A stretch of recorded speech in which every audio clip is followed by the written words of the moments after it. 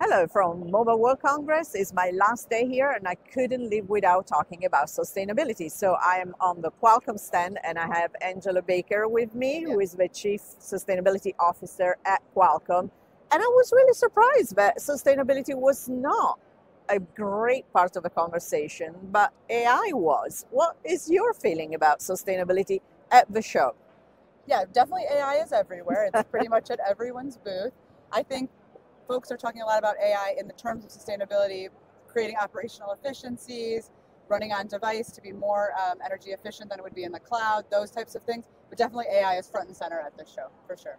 Well, you mentioned AI running on device, and obviously that is everything that Qualcomm is about. And we've seen a lot of talk about smartphones and AI smartphones in particular. What are some of the advantages, aside from the sustainability side, that get you very excited about AI on device?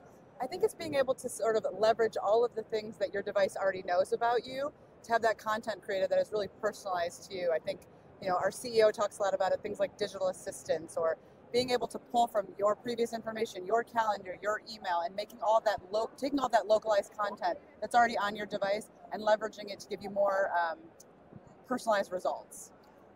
AI for sustainability.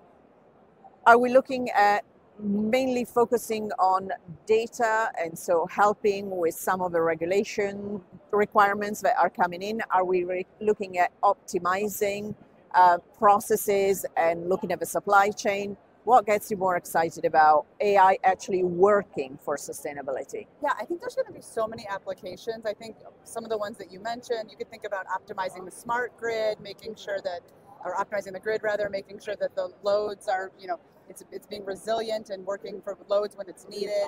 You could look at shipping in a large organization on the manufacturing floor, really operationalizing all of these processes to make them run much more efficiently and not having to be used when things don't need to be used. But then when things do have to be used, they're used in a way that is run in a very efficient manner. So hopefully AI will help companies make smarter decisions that will lead to like the use of less resources and other things like that. Thank you very much for the time. Thank you so much.